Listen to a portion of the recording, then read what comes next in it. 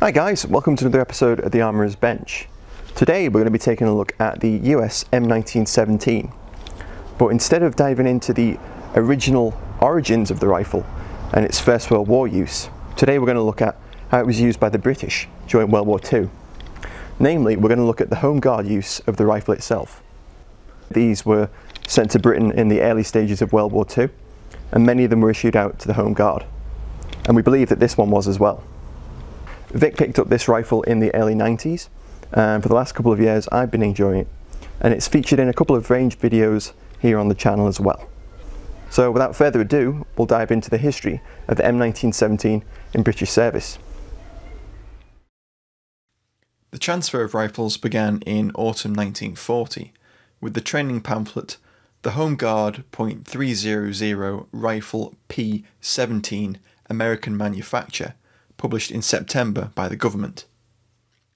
The pamphlet began, "It now appears that all Home Guards will ultimately be equipped with this rifle." In May 1941, the Home Guard's .303 rifles began to be withdrawn and reissued to the regular army. These rifles were steadily replaced by the American M1917s arriving from US stockpiles. This particular rifle was built by Remington in August 1918. By the spring of 1942, 80,000 M1917s had arrived, the first of 500,000 that were to be transferred. These would go some way to arming the over 1 million Home Guard members who needed weapons. The Home Guard was stood up in May 1940, initially known as the Local Defence Volunteers. They were a sort of armed citizen militia, made up of men ineligible for regular military service. They were formed into local platoons, companies and battalions, and were initially poorly armed and equipped, but in time became a well-equipped home defence force. The M1917 has a somewhat complicated origin. Our friends over at Sea and Arsenal have done a good job at explaining this at length, but in summary, the story began with the British Army's pre-World War I attempts to replace the SMLE. The pattern 1913 was developed based on a modified Mauser action and chambered in the new .276 caliber round. Before the P13 could be fully evaluated and adopted, war was declared, and the British government placed contracts with US manufacturers to produce the pattern 1914. The P13 adapted to chamber the standard .303 round. Due to a lack of parts interchangeability between the P14s, made by various manufacturers, the rifle didn't see frontline service. In 1917, the US entered the war and found themselves in need of a large number of rifles quickly. With the P14's production lines still in place at Winchester, Remington and Eddystone, the decision was made to produce the P14 chambered in 30-06, and this was adopted as the model 1917. Despite the M1917 being more plentiful in 1918, indeed equipping the majority of the American Expeditionary Force, the US Army opted to retain the M1903 as its primary service rifle. As such, the rifles transferred to Britain in the 1940s had been in storage, often in Cosmoline, for 2 decades and were in good shape. As the M1917 was chambered in 30-06, or as the British referred to it, .300, the rifles were painted with a red band around the fore-end furniture to prevent the wrong caliber being used with the rifles. The same measure was taken with the various Browning M1917 medium machine guns and M1918 automatic rifles that were also transferred to Britain. Some of the rifles also had .300 stencilled on their butt. Home Guard riflemen were to be issued with 50 rounds of 30-06 each, but in the early stages of the war the ammunition was extremely limited. While this hindered familiarisation with the rifle somewhat, it didn't hinder rifle training completely, as many Home Guard units would have practiced with 22 rifles on miniature ranges, and with rifles and ammunition provided at regular army ranges. In this clip from some footage of the Warwickshire Home Guard, we see a corporal happily posing with a 22 caliber Martini rifle. Okay, let's take a closer look at the 1917. Unloaded, the rifle weighs 9.2 pounds, or just under 4.2 kilograms.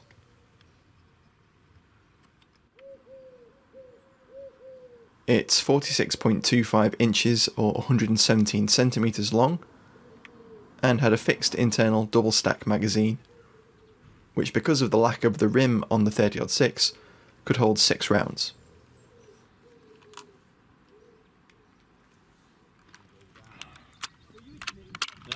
The 1917 feeds from 5-round stripper clips, and in this footage you can see me loading a clip when I was last at the range with the rifle.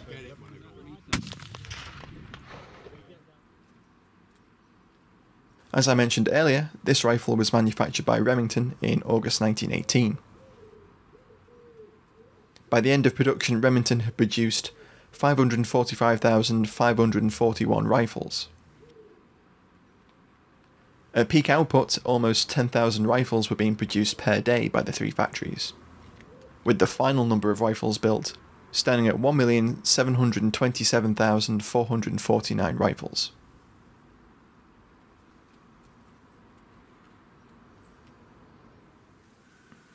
The rifle has an aperture rear battle sight, zeroed for 200 yards, with the peep also mounted on a ladder for longer ranges, giving graduations out to 1600 yards.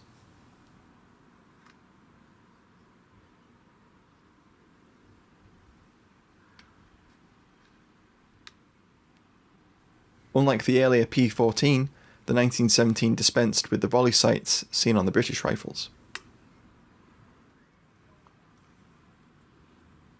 The bolt, of course, has a dogleg handle, which was carried over from the P14, which in turn emulated the SMLE's bolt handle position, falling nicely under the hand.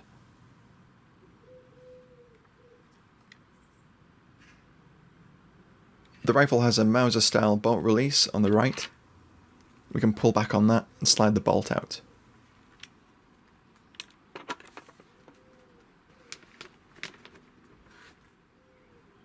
The action is cock on close, and the bolt itself is based on the Mauser 1898s.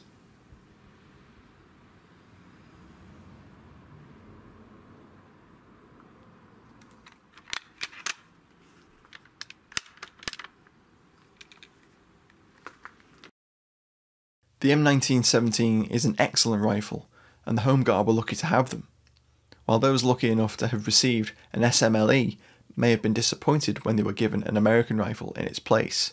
Many did appreciate the M1917. It was certainly better than the smattering of shotguns, civilian rifles, older service rifles, and the Canadian Ross, which some units found themselves armed with during the Home Guard's early days. One Home Guard unit in Denbighshire, Wales, was initially issued 100 Canadian Ross rifles, between 500 men, until, in the spring of 1941, they began to receive M1917s, 1 rifle for every 2 men. Clifford Shaw, a member of the Home Guard who later became an officer with the RAF regiment, recalled in his post-war memoir that the M1917s were really splendid weapons. I never came across a bad one. In certain quarters they were not popular, but that can be primarily and summarily dismissed with one word: ignorance. The higher velocity .300 cartridge gave slightly improved ballistics than the .303 cartridge in the P14, and I should say that the M17 was probably the most accurate rifle I ever used. In this footage of a Warwickshire Home Guard unit, we get a rare glimpse of the men at the range with their M1917s.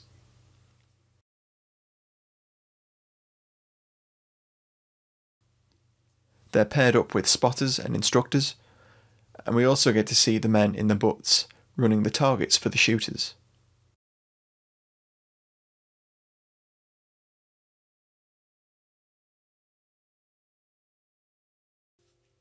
In the footage we can clearly see the red bands which have been painted on the fore ends of the rifles to denote them as 30-06 rifles.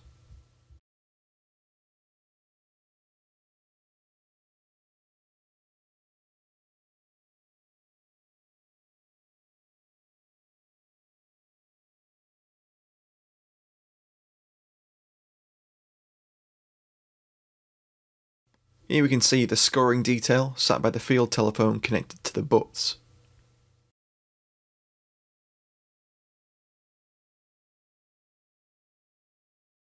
I'm not sure exactly what the range they're shooting at is, but this target, a second class figure target, shows that someone was a good shot. It's fascinating to see the men manning the butts as well, running up the targets, scoring them and patching the holes.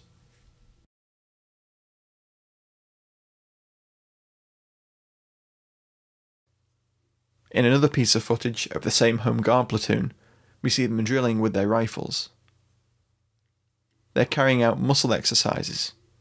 The manual for the .300 rifle P14 lays these out.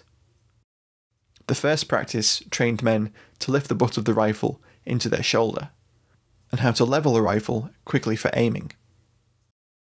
The second was to strengthen the grip of the hands, and the third exercise laid down in the manual trained the soldier to hold the rifle steady while aiming, building up strength to increase stability. Thanks for watching, guys. I hope you enjoyed this video taking a look at the M1917 in Home Guard service. If you enjoyed the video, please don't forget to like, share and subscribe. Sharing the videos with friends really helps support the channel. You can also support us via Patreon and with a one-time donation via coffee.com. Thanks again for watching. See you in the next one.